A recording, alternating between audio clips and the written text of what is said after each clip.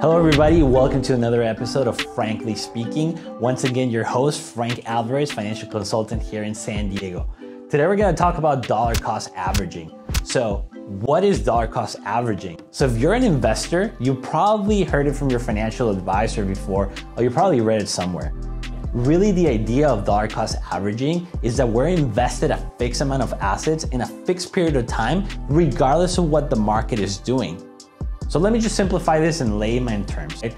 Basically what it means is that we have committed a certain amount of money that is going to be going into a specific investment, specifically in a set period of time.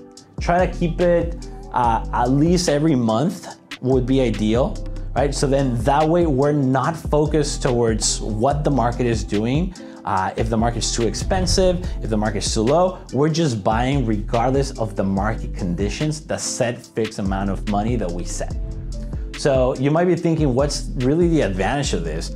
So really there's a couple of studies about this, right? Really math never lies and math always makes sense, right? Sometimes our minds feel irrational about a couple of things, but we just gotta rely back into the numbers. So there's different studies that show us how by doing this, we're pretty much forcing ourselves to buy more shares when the market is low and buy less shares when the market is high. Really, the idea of this is that we're not timing the markets and we're just forcing ourselves to start saving into a fixed asset, hopefully getting it in the long-term run at a lower price entry point with above average returns, right? A perfect example of this is gonna be your 401k. A lot of people do ask us the question on why is it that my investment account is not performing as well as my 401k? Well, the truth of the matter is for a lot of people, when it comes down to their 401k, they just set up a fixed percentage that comes out of their check on a bi-weekly basis that gets invested to the market automatically. And for most people, they're not touching their 401k as often as they're touching their investment accounts. So what ends up happening is in the long term,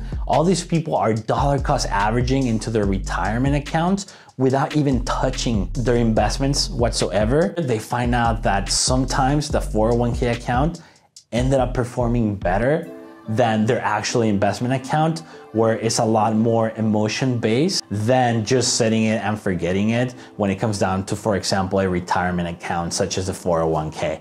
So hope everything helped. Once again, if this was something that was valuable for you, make sure that you like the video, share this video with your loved ones. Hopefully we can help them out. And once again, I'll see you guys up to the next episode.